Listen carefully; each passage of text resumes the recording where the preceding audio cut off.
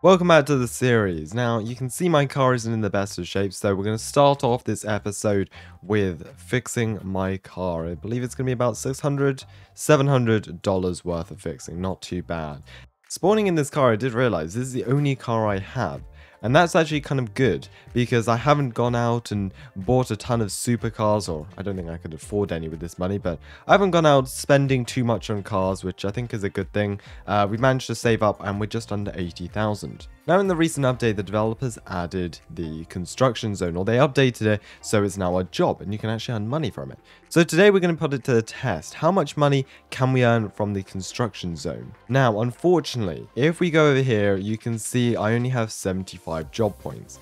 So you need 100 job points to be allowed onto this job. So I think to start off with, we'll go to the mail job. I say this one's probably the best to get XP on. I'm not sure how statistically true that is, but we'll give it a shot, and we only need 25 XP more, so it's nothing too crazy. Meanwhile, we have a bit of a confusion up here with law enforcement. Anyways, let's head inside, get geared up, and deliver some post. Just realized as well, I've got mail, but I do not want to buy the job vehicle, which as you can see here is 18,000 or 65,000. So I think I can just use my own car, right?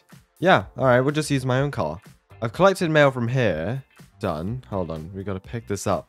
Oh, I can't put this in my truck. Oh, I don't have a truck, do I? And I can't put that in the back. That's a slight problem. I don't know why this is highlighted though. I'm not sure why there's a marker above that. $871.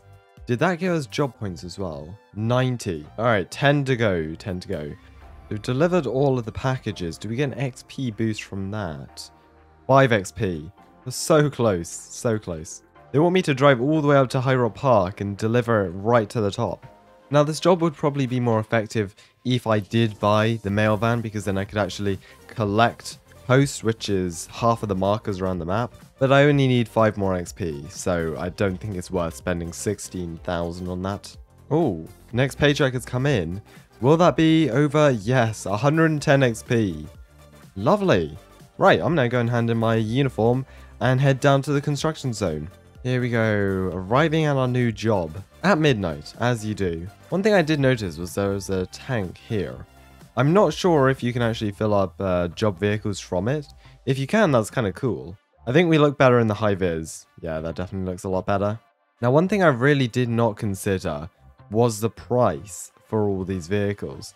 65,000 for each vehicle. That's a lot of money to spend on job vehicles. So I realized I definitely cannot do this by myself. So I brought along a couple people to help me. And together, hopefully, we can, well, speed up the process a bit. Problem is, I cannot afford more than one of these vehicles. And if I do buy one of these vehicles, then I'm not going to have much money left. We will give moral support. Normal day at the construction zone, as you can see. Health and safety is no issue here. It also does worry me that we've got what looks to be some federal law enforcement agency just sitting here.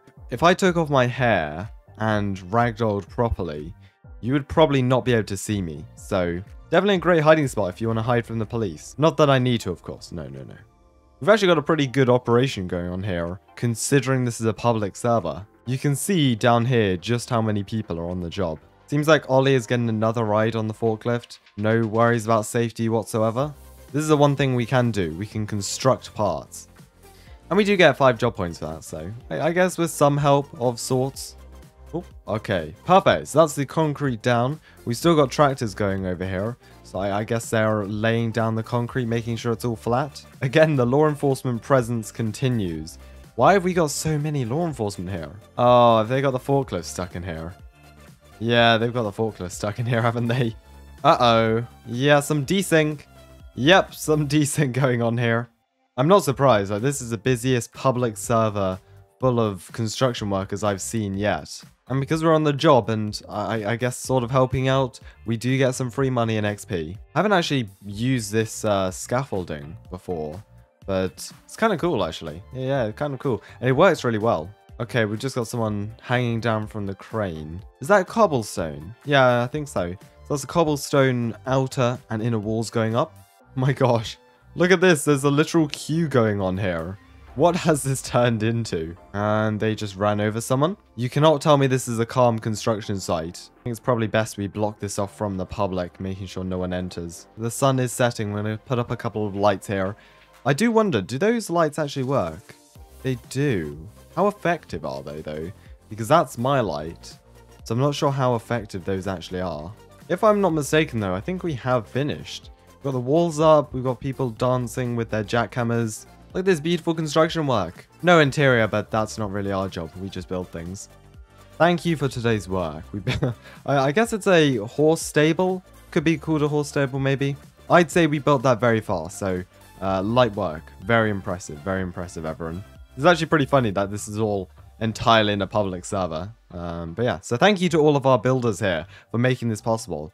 And some people who are not even in my recording team and just decided to tag along. Okay, pretty much everyone thinks they deserve a bonus. So maybe we just try and get some more funding. Okay, well, good job. Let's go ahead and tour what we have built here. And I guess see what we've done. See what we have managed to do today. Yeah, that's a lot of lights, by the way, guys. We've illuminated this place like the sun. All right, let's go ahead and head inside here. Follow me, everyone. Follow me. So this is, I guess, the lounge. What have we got down here? This is like an office area. The basement's locked. No one's going down there. No one's going down there. We can add assets. Yeah. Let's build something inside of here. All right. I don't know who, but someone locked this door and didn't give us the key, so that's great. We go out the... Oh, wow. Wait, what? This place is so much bigger than I thought. Out the front we go. If we head by here, we can use the scaffolding and get onto the roof. For some reason, someone didn't attach the hinges to that door properly, so it's not going to open. This is my favorite part. Sliding off the roof, as you can see. I don't know why the fire department's here, but good job, people. I will see you later. So, we've changed over to the fire department team, and we can get some easy XP and money just by responding to the build that we built and extinguishing the fire. Also, it is very hazy today, or is that just fog? Because I can barely see the bridge even. Oh, whoa. Dodge, where are you going? There is FD over there, so in case they already put that out, we're going to extinguish a car fire here, which is 20 XP. You can push that away if you'd like with your incredibly strong bucket loader. There's an FD charger on the scene, so I'm not sure if they've tackled all of the fires. We'll get an SCBA mask on and head inside. There isn't actually that many fires on the structure, so I don't believe there are actually any left, unfortunately. If that firefighter wasn't here, then that would have been some easy XP, but it just doesn't look like there are any fires left, at least. However, someone did tag this building. That extra police we did have on scene didn't really do much. And there it goes. Although I do have to say the floating dollar sign is kind of hilarious. Oh, and look at that. Pretty big fire. Luckily for us, we've got an extinguisher, or a hydrant, sorry, right here. We've got ourselves an attack line. Let's attack this fire. 250 feet should be able to reach. Yeah, we should be able to reach right around the other side of the building. Usually there's a specific point which you hit, and then that will slowly decrease the fire, but how did they manage to get it out and I didn't? Fire's still burning, so I'm guessing there is still some sort of fire inside. Ah, okay, you can see the fires on the roof over there.